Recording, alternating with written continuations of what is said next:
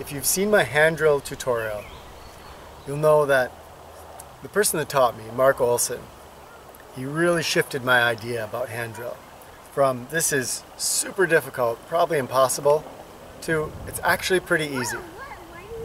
And something that I saw him using and I now use with students is chaga, because this fungus is a really great way to get your first coal with the hand drill. It's a lot easier, and if you do this out in the woods, the advantage is that you don't need a notch. We just drill straight down into the chaga. I'm going to show you how it works. The first thing I'm going to do is cut out a little piece of the chaga.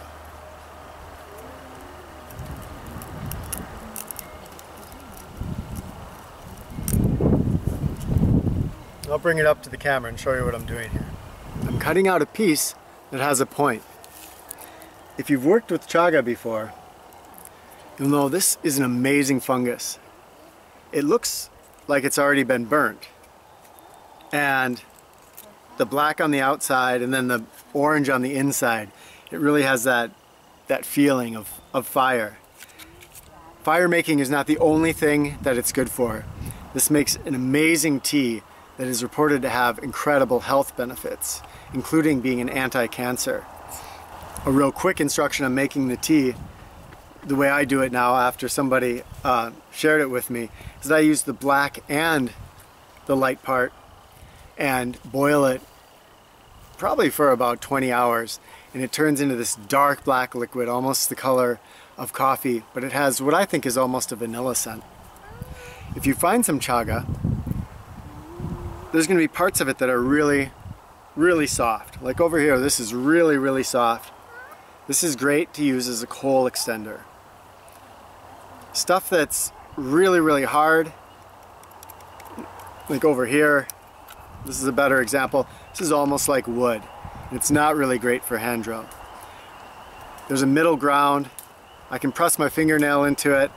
It's fairly soft, but it's not just crumbling away like this is. And that's the part of the chaga that you want to use for the hand drill. So I'm going to go straight into a hole that I've used before. And that's another of the beautiful things about chaga. You can use this over and over and over. Cut away a little bit and you can drill down into it again.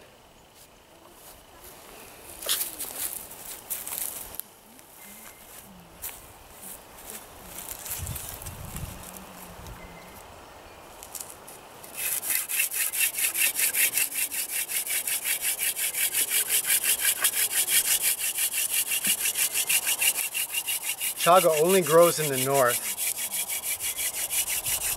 You'll find it in the northern part of North America, in Canada, I believe in Northern Europe, and I know in Russia.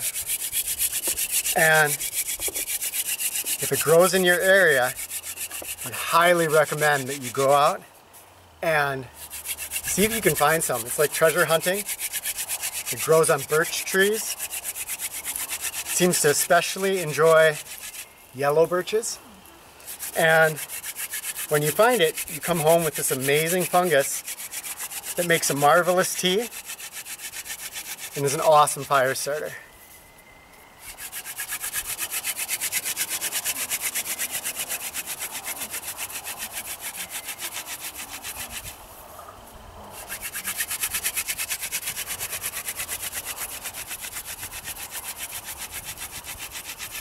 One more.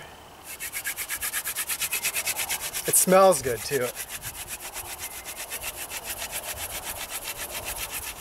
Pop it out.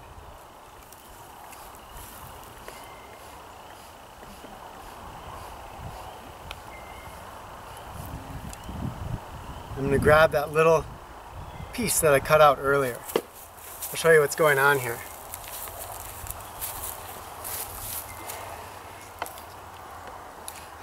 So down inside,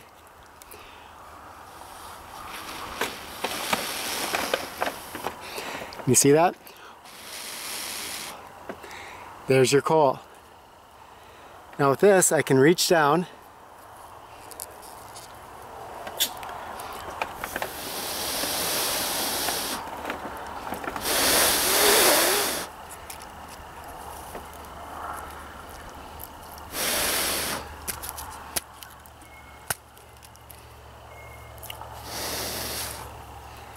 And I'm going to try another piece.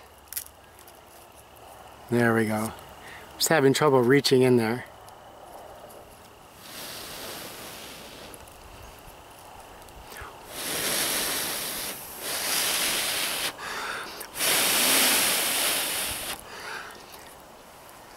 And as soon as it catches this one, there I have my coal. That's what you're going to put into your tinder bundle to start it. And this can go set aside because it's going to keep burning inside there. This happened when I let it go a little bit too long the other night. And so you can allow that to keep burning and you have your backup. And if this seems too small,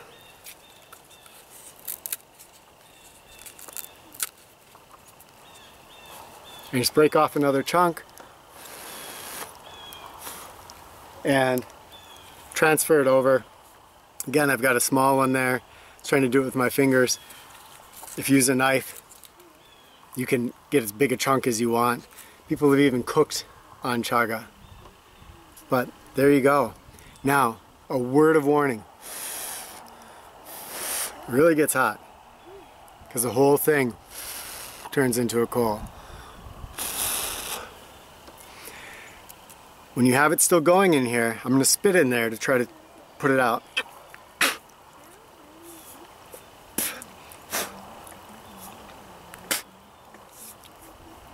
Better yet, if you have water, pour the water in there. Because if you don't put this out, it's going to keep burning and expanding. And I've had it happen where I'm using a smaller chunk of chaga and I finish using it, I put it out, and I really tried to make sure I put it out. I put it into my pouch to, with my tinder bundle and everything else for later on. I'm walking 10 minutes down the path and I smell smoke. What? And there it is. My whole pouch is smoking. And real experience. It's because I wasn't careful about putting it out. So after I spit in there or poured water, and blow and make sure that really is out. This really loves to hold a coal. Because chaga isn't available to everybody, I have a small supply of it, but I need it for students. But this is one that's been used for demos, and I would love to send this kit to one of the viewers and you can try it for yourself. I'm going to ask, if you already know how to do hand drill, please don't claim it. Leave it for somebody that is just starting out and is going to benefit from getting to try it on chaga. If you have chaga in your area, please leave it for someone else, someone in the south, because if you have it in your ecosystem, again, it's a fun treasure hunt to try to go find it. Also, I believe because plant and fungi have weird shipping laws overseas with customs, that I have to keep this to audiences in the United States. I'm very sorry, because I know a lot of you that are watching are overseas, but United States only for this. And here's how you get it. Somewhere in this video there's something that should not be there. If you can tell me what it is, tell me the species, and then I'll know that you've seen it. And it's a little tricky, but if you have a keen eye, you should be able to see it. So thank you for watching. If you've used chaga before, you have experience with it as a tea or a fire starter, let me know, and see you soon.